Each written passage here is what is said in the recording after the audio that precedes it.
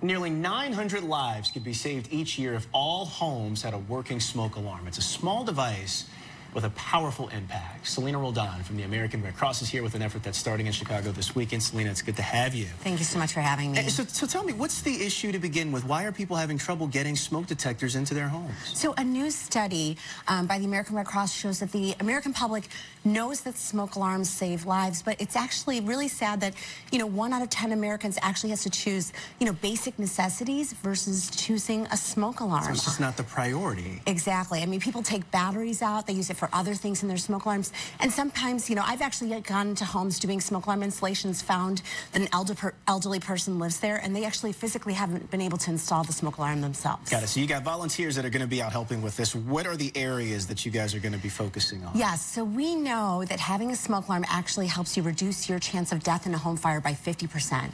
So the American Red Cross is launching a national campaign, Sound the Alarm, Save a Life, where we're going to go across the country and install over 100,000 smoke alarms. Gotcha. So over 100,000. How many here in the Chicago area? So in the Chicago Northern Illinois region, we're going to be installing over 2,000 smoke alarms from April 28th, kicking off this Saturday through May 19th in Joliet, Rockford, Chicago. We're going to be kicking off here in Chicago in Englewood and Hamilton Park. And this is a really big endeavor. Why is the Red Cross taking this on? So again, we know how many people, the home fires are the #1 disaster that the American Red Cross responds to every single year. In a typical year, more people die in home fires than natural disasters. 7 people every day die from home fires in this country. Yeah, so this is all about prevention. Exactly. All right, Celena, it's good to see you. Thank you so much for having me. So look, if you want some more information on this, maybe jump in, get involved. Volunteers will install free smoke alarms this month and in May. We're posting all this information on our website.